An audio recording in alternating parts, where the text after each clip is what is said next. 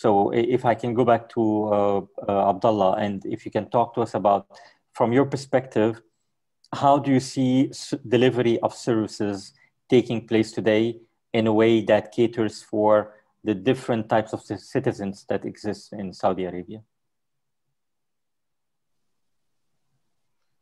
Well, it's important when you're talking about omni-channel delivery to be as inclusive as possible and to be as accessible as possible.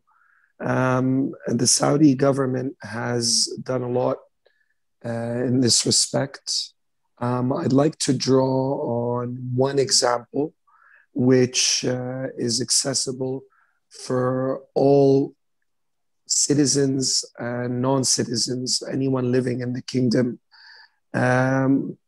The Ministry of Interior, a few years back, I think it's about 5 years, created the Ibshir app. And the Ibshir app basically is, you can describe it as a marketplace with all of your government procedure channels in one place.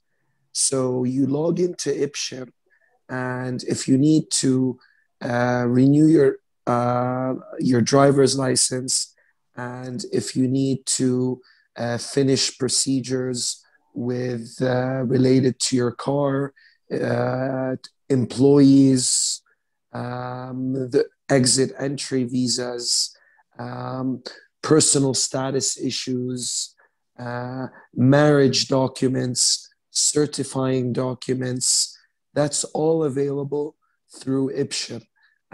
It's very easy to use, it's bilingual, and there's also a hotline if the need arises for you to speak to someone, for guidance. I think it's one of the best initiatives provided by the Saudi government in terms of digitization or digitizing services which used to be a burden on everyone, every stakeholder, both the government and the end users. Long lines at different government agencies, trouble with finding parking at these agencies' buildings in different parts of Saudi Arabia. Lots of time lost, documents sometimes and files being lost through the chaos. So this has saved a lot of time, a lot of money, and a lot of efforts going forward for all stakeholders. And it's a fantastic achievement. And it's only getting improved because the government's enhancing the service on a regular basis. Perfect. Yeah, that's another great example. Thank you very much, Abdullah, for this. And I think, again, this speaks to the fact that more and more we're seeing aggregation of services into one platform, because as you mentioned, prior to that, multiple organizations were having their own siloed efforts and all siloed platforms to delivering these services to citizens.